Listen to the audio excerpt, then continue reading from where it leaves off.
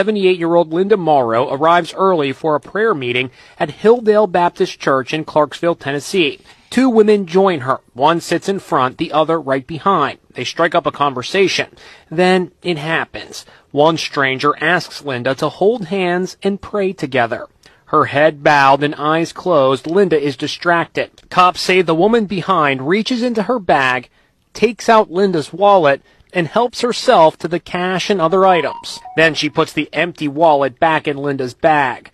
The two women hightail it out of the church. Cops say these suspects went on a $7,000 shopping spree at a Sam's Club store using Linda's credit cards. Later that night, the outraged pastor Larry Robertson spoke out about the theft from the lectern. Keep your eye on your wallet even at church, I guess. I just never in a million years thought about anything like that happening. It's sickening. What happened is ridiculously evil. Video starts as 78-year-old Linda Morrow arrives early for a prayer meeting at Hilldale Baptist Church in Clarksville, Tennessee. Two women join her. One sits in front. Oh, show the pictures again. Show the pictures on until I came again. One stranger asks Linda to hold hands and pray. And then they go right there. One of them got a hair look like a Walmart cake. I know, right? Crazy. So, see what they got. Yeah. So, both they say that they have outstanding warrants in other jurisdictions in Tennessee for similar crimes and thefts and identity theft. So yeah. So this is what they do. This is what they do. They are what you call criminals, and they like to steal credit cards and especially the old people. So yeah, this is I would call an evil act. So I'll go to you, Ronnie. What's your take on this situation on these two women? No, but it's a sad taste because it show you that now, even today, you can't even go to church and feel comfortable anymore.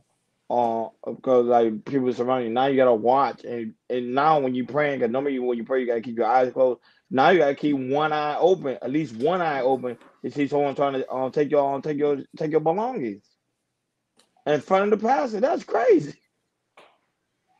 And not only that, but they must have knew that lady had money because they was able to spend up to 70 grand with the merchandise. 7,000. Oh, 7,000. But still, they must have knew she had money because I was like, how would it? Like, that's crazy. That's crazy. The type of world we living in today. I remember at one point people would say, "Okay, I'll go to church and feel, comfortable. Like, no, I know nobody ain't gonna do anything to me." But it seems like now they do. Wow. Incredible. Go ahead, again. I'm speechless, bro. Listen, I think we never respected the church. A lot of us don't. You just got the core people.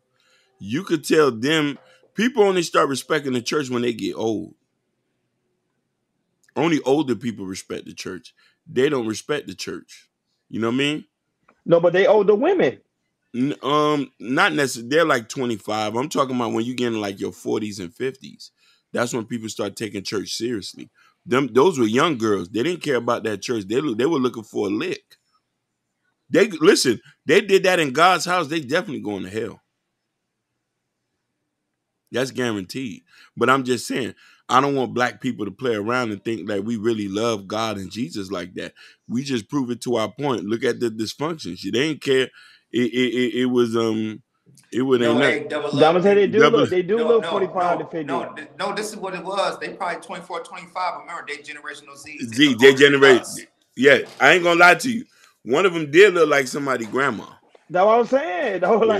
At 25, they're 24, 25 years old. Yeah. My God. Oh man. Yeah, and she got the droopy face. Yeah.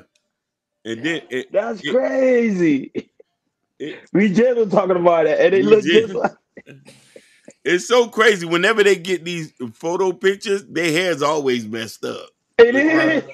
It look like their hair always like all over the place, like they twist up and everything. You know what I'm saying? Like, come on, dude. You know what I'm saying? Yo, no, but I ain't gonna lie. Well, the first time when I saw it, I thought they went to like they took the credit card and went to go buy some wigs. That's what the first thing that came to my head. I was like, that was the first thing that came to my head. I don't know why that came to my head. I was like, they go to a wig shop. Because, you know, a Oh, lot of these women today are addicted to wigs. So I oh was like, oh, Lord. man.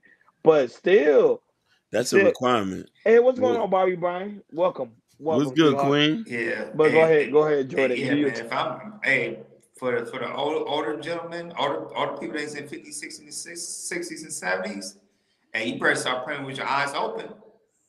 Shoot, hold hands and pray while your eyes open now, because these young Generation Zs, they looking looking at about your age. They ain't playing around, man. They, as those two, they said they got out center Boston doing the exact same thing. So they definitely been in and out of jail. So, you know, and it looks like they're not gonna stop in anything. But yeah, man, this is like I said, this is evil dude that they have done, and it's a special place for hell for what they're doing, because that is insane. And like I said, and the thing is, they're gonna keep doing this again. It's not gonna stop. It is not going to stop. This is not the first time they did this, and it won't be their last. They're going to keep running the streets of Tennessee, looking for older women or looking for people they can get a quick buck, taking credit cards, money.